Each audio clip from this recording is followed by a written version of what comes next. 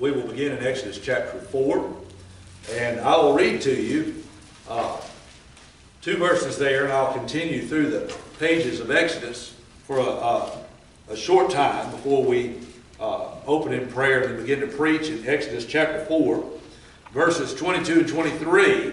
And the Lord's speaking here, and he says, "And thou shalt say unto Pharaoh, Thus saith the Lord, Israel's my son, even my firstborn.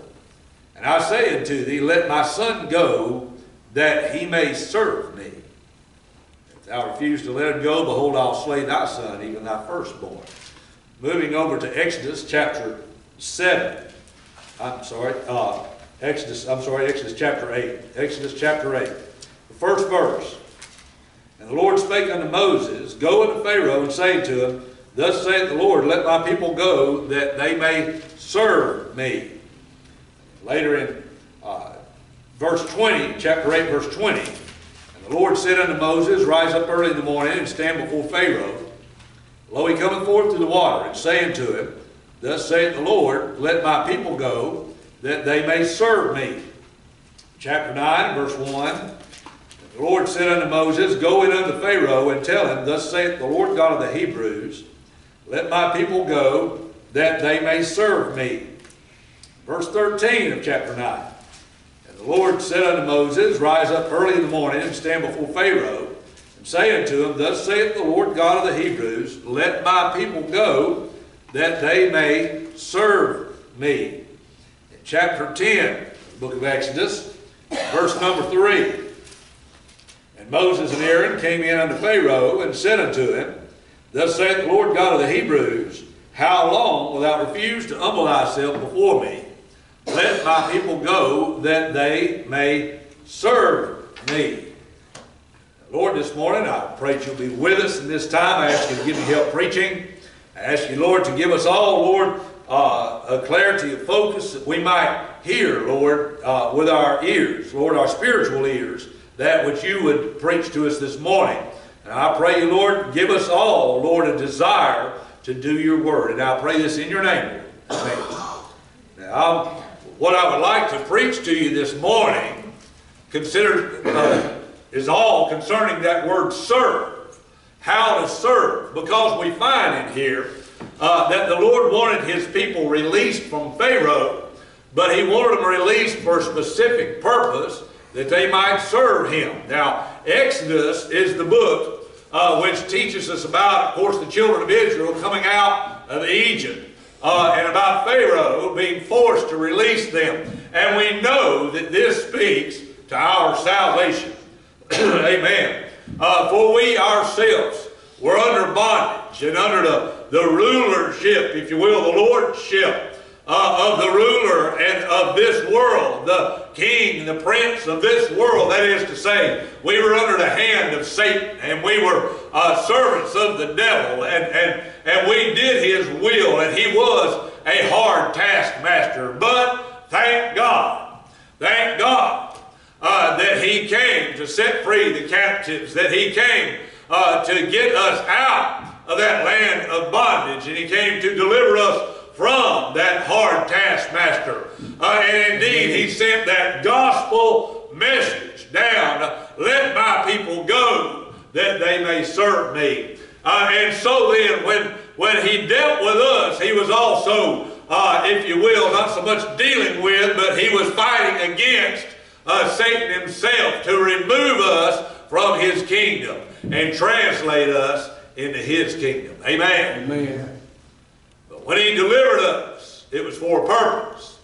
Just as the children of Israel were delivered for a purpose. They were delivered not simply to go free and to go into all of the world and scatter everywhere, but rather to assemble themselves together as God's people and to serve him. Amen.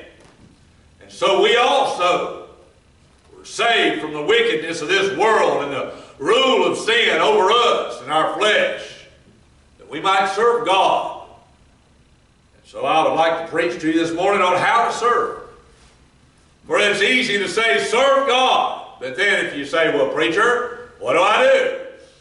I need an answer. How do you serve God? How do you serve God? If that's what he saved us for, then how do we do it? Well, I told you Exodus showed us our salvation. Now the last book of Moses, the first 5 books of the Bible are called the books of Moses, the Pentateuch, or the Torah, however you may want to refer to them. But the last of them is the book of Deuteronomy. And Deuteronomy was where Moses gave the children of Israel their last instructions before they went in to possess the promised land. And that is to say, it looks forward to our instructions on how we take possession of our life on this earth while we're still here. See, there was still warfare that went on in the promised land. There was still fighting that went on. And there's still warfare that goes on and fighting that goes on in our lives. But we are to take possession of our lives. And we are, by the Spirit, to rule over the natural man. We are to drive out the enemies from among us. And so our instructions are found, if you will, in the book of Deuteronomy. There's a reason why it's probably my favorite book in the whole Bible. It's definitely in the top 3, probably my favorite. I find all the instructions I need on how to live for God in the book of Deuteronomy. And here I'll turn to Deuteronomy 10. I'll ask you if you have your Bibles open, turn with me. I want to read 2 verses in the book of Deuteronomy in chapter 10. And these are your instructions on how to serve God. This is everything you need to know on how to serve God. And if you know this, and if you learn this, you will know what you are supposed to do. You will know how you're supposed to act, how you're supposed to live. You'll know what your role is upon this earth if you're a child of God.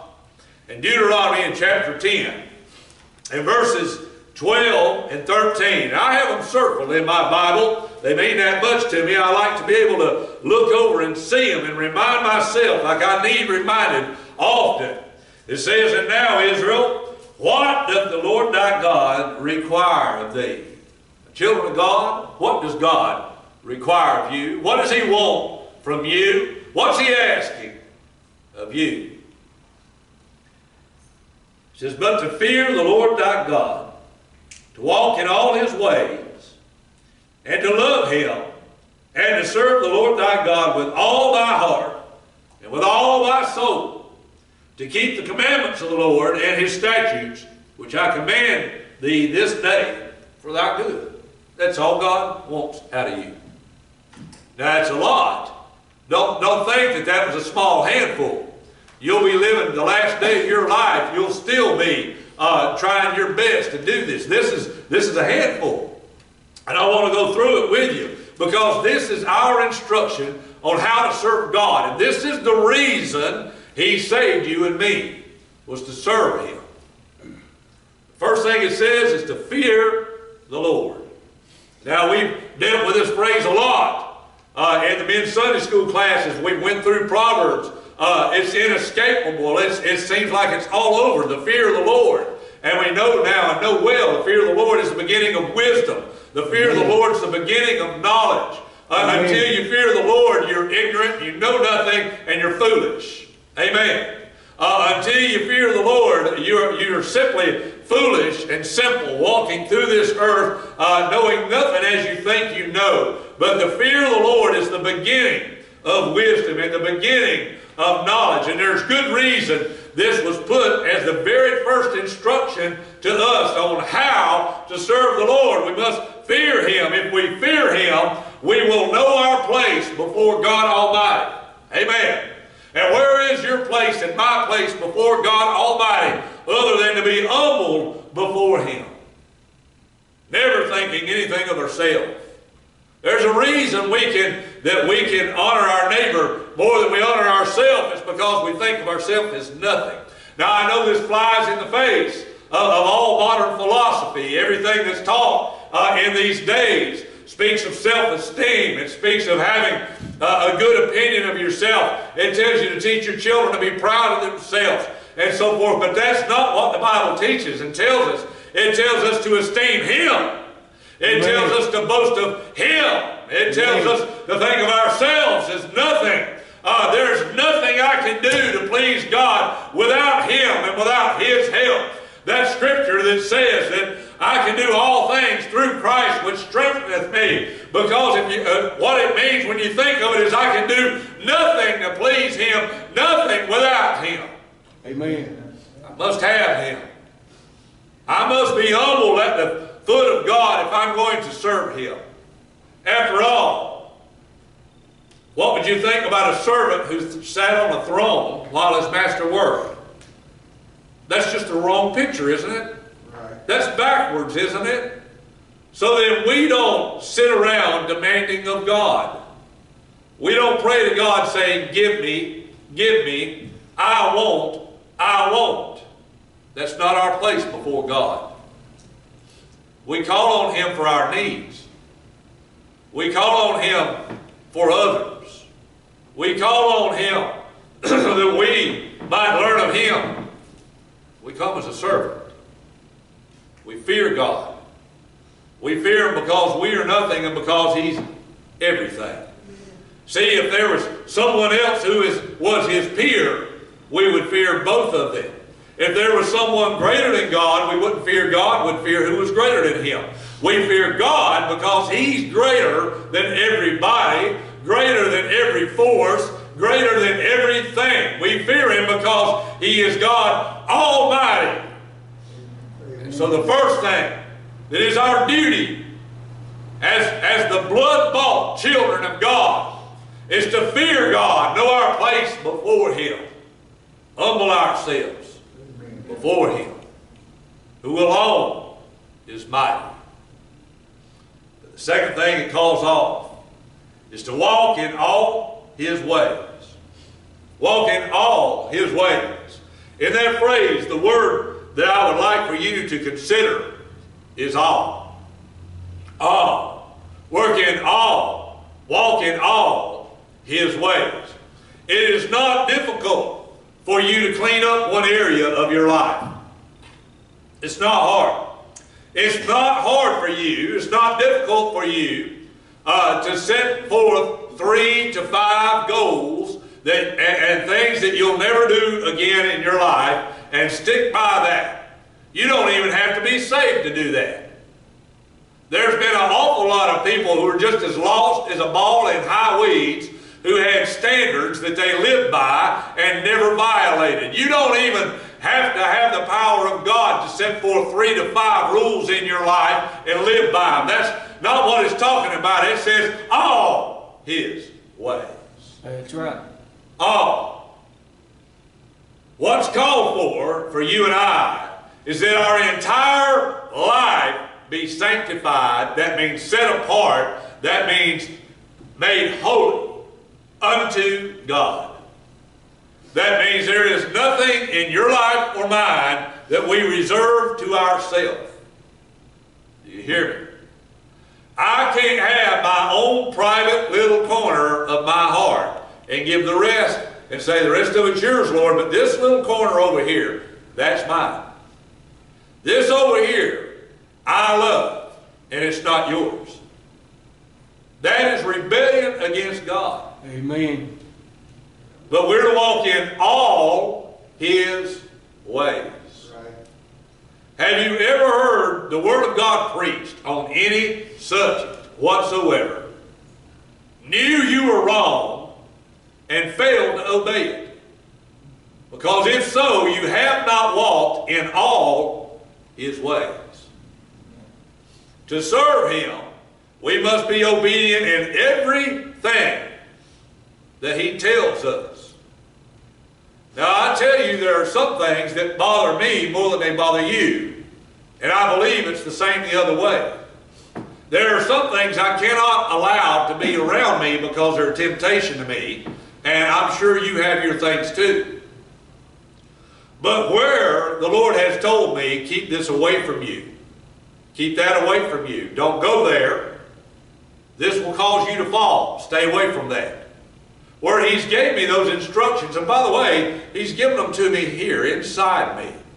And He's given them to you, inside you, in your heart. For after all, does not the Spirit of God indwell all who are His? And will He not speak to all of His? How can He say, my sheep know my voice, if He didn't speak to all of them? Amen. And so then if I fail to heed his warnings, I'm not walking in all his ways. All. Well, that's pretty tough stuff. I want to move to the next one. I read right after it. Fear the Lord thy God and walk in all his ways. And it says, and to love him. I said that last one was pretty tough stuff. But this one is the answer. This is how you can do it. You see, if your view of God is that he is cruel, if your view of God is that he's demanding and that he rules over you with an iron fist, then you will not surrender yourself wholly unto God. But you will draw back and you'll reserve something of yourself. The answer to how you can give yourself completely unto God is to love him.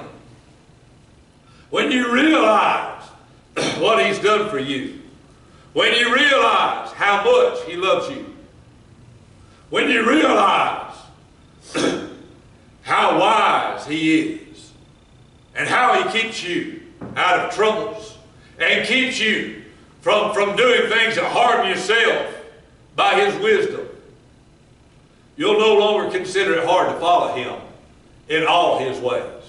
But you'll desire all his ways if you love him.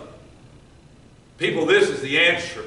If you're having a hard time keeping bitterness out of your life, if you're having a hard time keeping greed from being your ruling passion, if you're having a hard time with the lust of this world overtaking you and following after the material things of this life, then your love is not pure.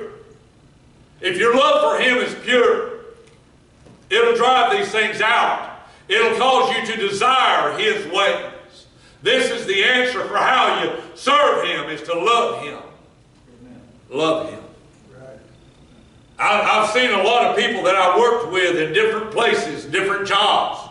And those who hated their job never did it well. But those who loved their job, you always wanted to keep around and be around and have around. They were those who did it well. And if you are dreary at this thing of being a Christian, if it causes you despair, then I'll tell you, you'll never serve God effectively.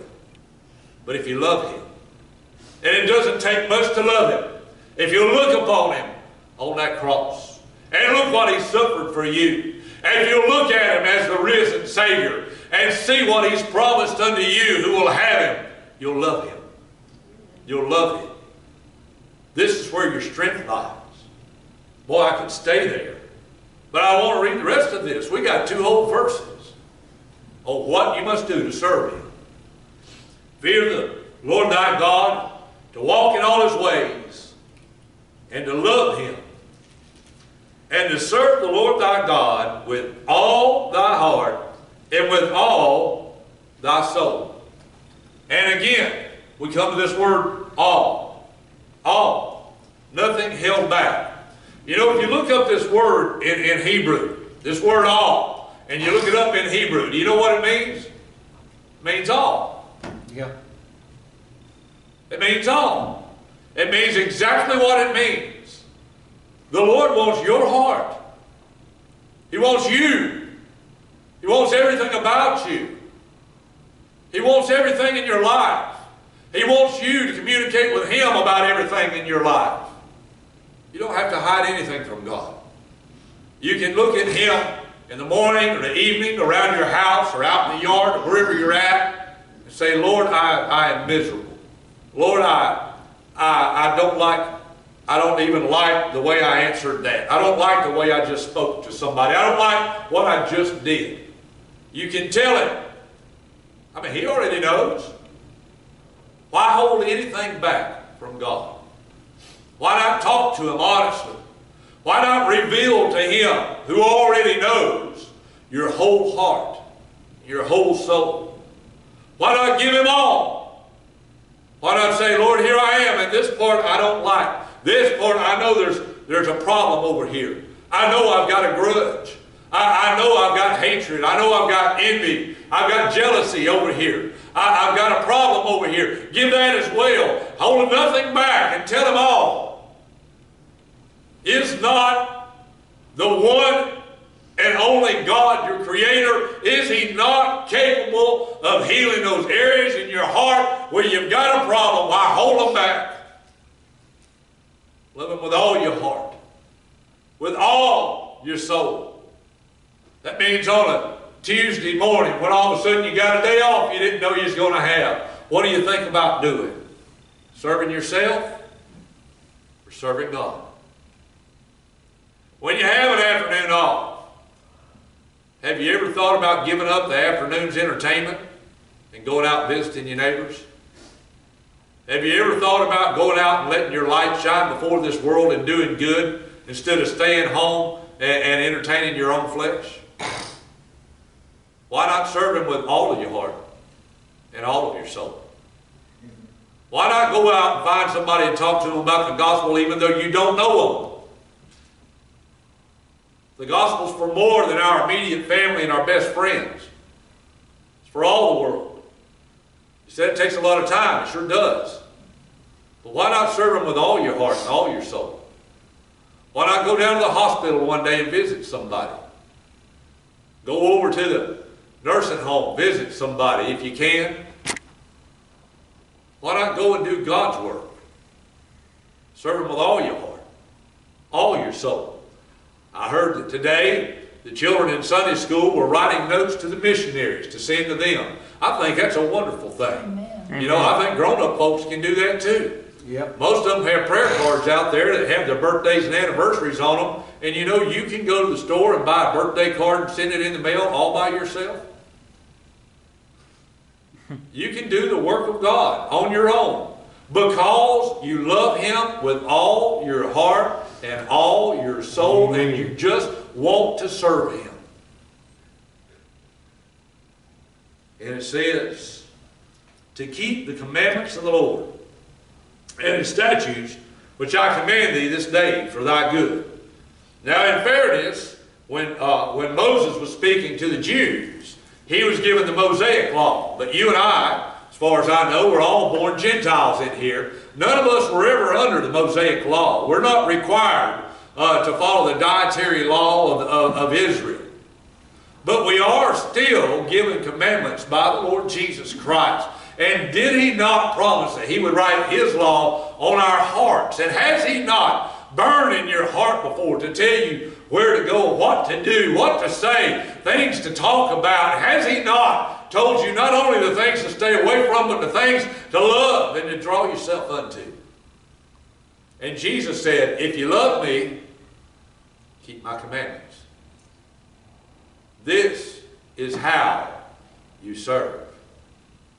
You yield yourself because you of your flesh are not able. You're not able. I'm not, you're not. You're made out of the same dirt I am. You're not able and I'm not able to keep the commandments of God in your flesh. It's not possible. But it is possible by the Spirit of God in you. It is possible by the Word of God given unto you. It's possible by the power of God that you can keep those things which He has commanded you in your heart, which He's told you. When He's told you love that person over there who's sick, who's feeble, when He's told you go help them, it's possible for you to do it. When He's told you go say something, it's possible for you to speak up. When He tells you don't say anything, it's possible for you to shut up. Whatever it is that God commands in the hearts of His children, it's possible for us to do if we love Him. If we love Him. And I tell you, of everything we preached this morning on how to serve God, that is what makes it all possible. You can serve Him if you love Him. You can fear Him. You can dedicate yourself completely, be sanctified in all areas of your life. Love Him with all your heart, all your soul. Do all of His commandments if you'll simply love Him.